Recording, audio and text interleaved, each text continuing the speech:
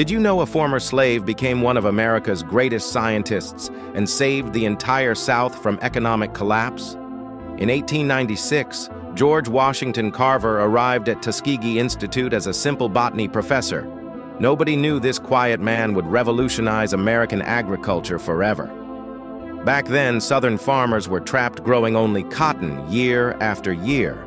The soil was dying and families were starving, especially former slaves stuck in sharecropping. But Carver had a different vision.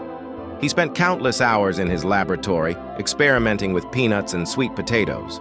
One by one, he discovered new uses: peanut butter, cooking oil, soap, even ink. Over 300 products from peanuts alone, and 100 more from sweet potatoes. He traveled across the South, teaching farmers to rotate their crops and heal their land. Millions of acres were saved from destruction.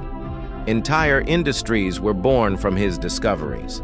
This son of slaves proved that genius knows no color, transforming agriculture and creating economic independence for countless families.